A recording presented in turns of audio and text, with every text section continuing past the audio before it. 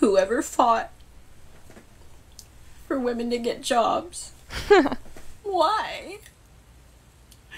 Why did we do that? I am so tired. I want to just put my feet up. Like, I am... Oh my god.